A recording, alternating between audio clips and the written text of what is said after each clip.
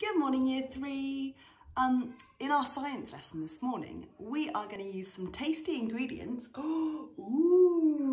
chocolate, to demonstrate how the rock cycle works, the change between sedimentary rock, igneous rock, and metamorphic rock. If you've got chocolate at home, when we finished, you might want to have a turn by yourself. I've got 3 different types of chocolate here. I'm going to use cling film, tin foil, and some hot water. Once upon a time, underneath the Earth's crust, there was molten rock. Hot molten rock, heated by the Earth's core to temperatures up to 1000 degrees Celsius. When magma reaches the surface of the Earth, it comes out from underneath the ground and is called lava. Lava is molten rock that has been heated underneath the Earth's crust. This molten rock comes to the top of the Earth's crust and eventually cools to form igneous rocks. We'll come back to this later and look at it once it's cooled down.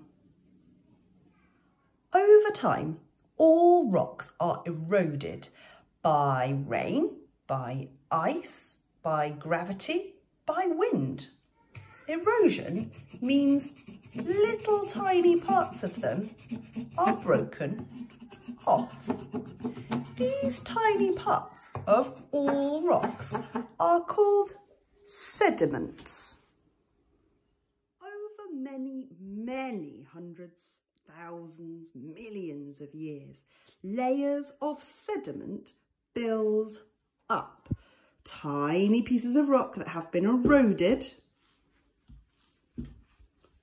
layer on top of each other.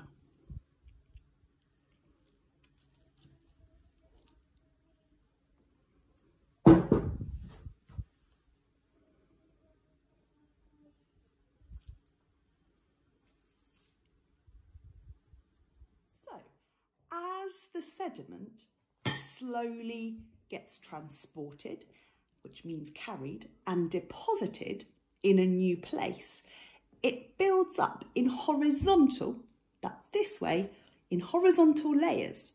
And over time, those layers get pushed together. So you can see really clearly here how the chocolate is showing the layers just like it would look in rocks. The horizontal layers of sedimentary rocks. Come back to our igneous rock, which was the rock that came out of the Earth as molten rock lava. Now this has finally cooled down here, as you can see, so it shows a hard, sort of swirly igneous rock. Now the final rock we're going to make is metamorphic. We would have some here of our igneous rock. We would also have some of our sedimentary rock. You can see the layers the sediment has built up. So we've got some igneous rock and we have got some sedimentary rock there in our cling film. Now what I'm going to do is I'm going to make it into a little ball so I can hold it in my hand. You can see I've got very chocolatey fingers.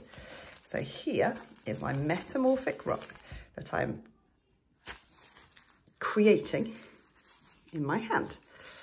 So in my hand, I'm applying pressure, which means I'm squeezing it, just like the plates of the Earth would do to rock. And I'm also heating it up a little bit, just like if it was pushed underneath the surface, it would do. So my rock is being squeezed, having pressure applied and heated. I'm going to keep doing that for a few more seconds and then I'm going to show you our metamorphic rock. So heat and pressure. Okay, so here we have it. We have got our block of metamorphic rock that was formed through heat and pressure. We have got our sedimentary rock that shows the horizontal layers of sediment.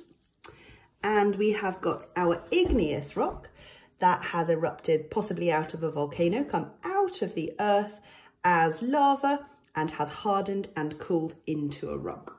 And that is the rock cycle through the use of chocolate. I wonder if you fancy having a go. I mean, I'm pretty messy, but it was really good fun. And I'm going to eat some now.